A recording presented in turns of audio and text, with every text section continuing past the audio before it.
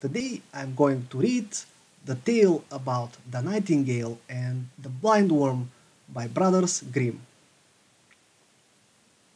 So, once upon a time there lived a nightingale and blindworm, each with one eye. For a long time they lived together peacefully and harmoniously in a house. However, one day the nightingale was invited to a wedding, and she said to the blindworm, "I've been invited to a wedding and I don't particularly want to go with one eye. Would you be so kind as to lend me yours? I'll bring it back to you tomorrow."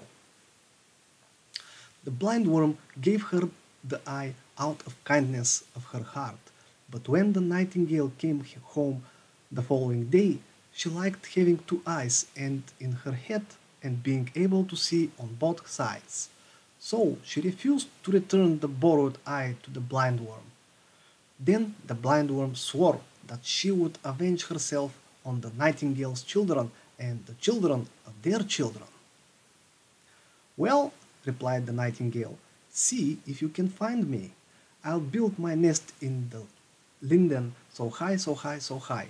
You'll never be able to find it, no matter how hard you try." Ever since that time, all the nightingales have had two eyes, and all the blindworms one, none, none.